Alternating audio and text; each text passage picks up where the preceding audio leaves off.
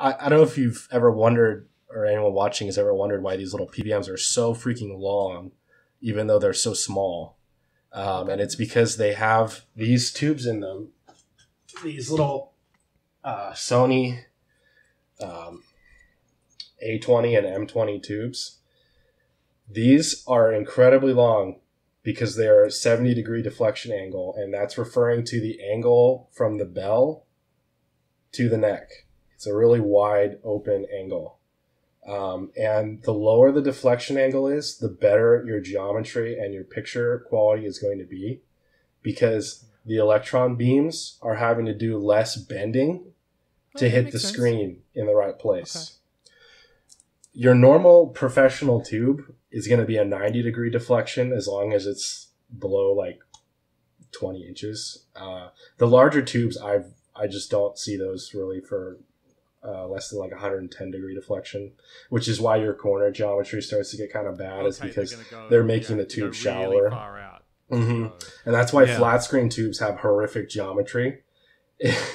Is because they are very shallow, and then the screen, the front of the screen is flat. And that physics does not work that way.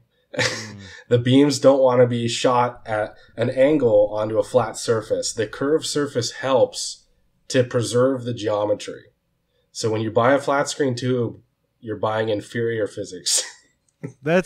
I try. A lot of people will send me pictures of their flat screens, and they're like, look at this. How do I get this better? And I'm like, well, actually, that's as good as it's going to get for that flat screen. And they're like, no. And I'm like, I'm telling you the truth. Like you said, the physics aren't there.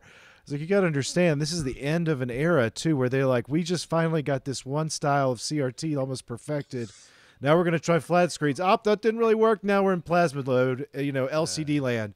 So it wasn't like it was something that had – maybe they would have figured out a better way to do it if they'd have done it for 50 years like they did the tubes before that. Mm-hmm.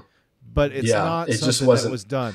No. It was – I don't have any proof of this, but I've always felt like it was kind of like a last-ditch effort to sell people a new TV before the technology changed. It was like the hot new thing, like, oh, you got to have a flat screen now. It looks so modern. Throw out your old bubble curve TV and buy a flat screen. And then a few years later, oh, now we have LCDs, So not a lot of engineering went into the flat screens before they were out. Like, obviously enough went into them, but not nearly as, like you were saying, not nearly enough compared to the older design. No, not nearly as much as like the 90s, where the trend, like there was no vision of a different format that was going to come in and replace a tube. At that point, they're like, this is still the most technologically advanced and capable display technology on the planet right now, and within the eye shot of that.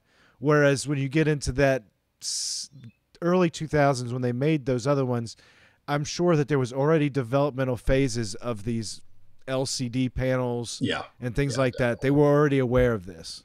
So like you said, all the good engineers are over there trying to make the next big thing, not the last great hoorah for a CRT. A lot of the engineering, I've noticed, went into the PC monitors, because those got flat earlier, because it was way more desirable to have. True. And you needed perfect geometry for a PC monitor, because no one's going to buy a monitor where their start bar is bending up at the sides or whatever. It needs to be perfect. And so those are like fantastic examples of what a flat screen monitor should be. And consumer tubes, there's just no reason to dump enough money into those to get them to look right. Like this JVC I have over here is my prized possession. It's one of the, sorry about the camera work here. It's the JVC DTV. It's the multi-format JVC. And those use a flat screen Sony Trinitron clone made by Mitsubishi called the Diamondtron. Oh, yeah. And those tubes were used in the highest of high-end monitors at the time, like NEC's F-Series and Sony's GDM, like their upper-level GDM stuff had equivalent tubes to that. And they're like 1,000 TVL, and they just have fantastic geometry and focus. And part of the reason for that is most PC monitors have dual focus controls, which means So I'll explain, like, normally all CRTs have a focus control, and it's kind of like adjusting focus on like a lens or your camera, where there's like a perfect spot where you get very sharp focus in the middle, but you might be sacrificing some focus on the outer edges. So what most people recommend you do is you kind of adjust it just a little bit down so that you get uniform focus. Even though it might not be the sharpest possible focus, you get uniform focus. And the dual focus flybacks added a second focus control exclusively for the corners, so you didn't have to compromise anymore. You could dial in razor sharp focus on the center and on the edges. And this one has that. It's a phenomenal monitor. If the PVMs can ever get will one, have those too. A yeah, lot of times yeah. they'll have the dual focus on their flybacks, and yeah, that's a good point. The one that I have is a flat screen tube on the Sony, and it's, you know, that style of whatever that you're talking about, the GDM, and it has phenomenal geometry. And of course, it's also running at the higher kilohertz, you know, signal, so it's a little bit different, and it's not going to be, you know, it's not, you're not just sending in 240p and getting it on the screen on that monitor.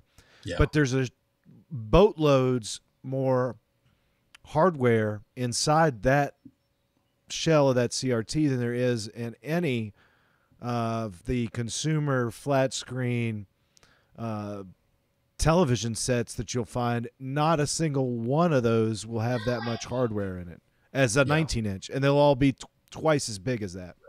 Yeah, and the build quality is going to be way different too. Like those TVs, those consumer TVs, you open them up, the board is just slid in on some plastic rails flapping around, you know, on its own weight. The PCB material is like the cheapest possible thing they could have used, which is why they always have cracks and damage in them. It's just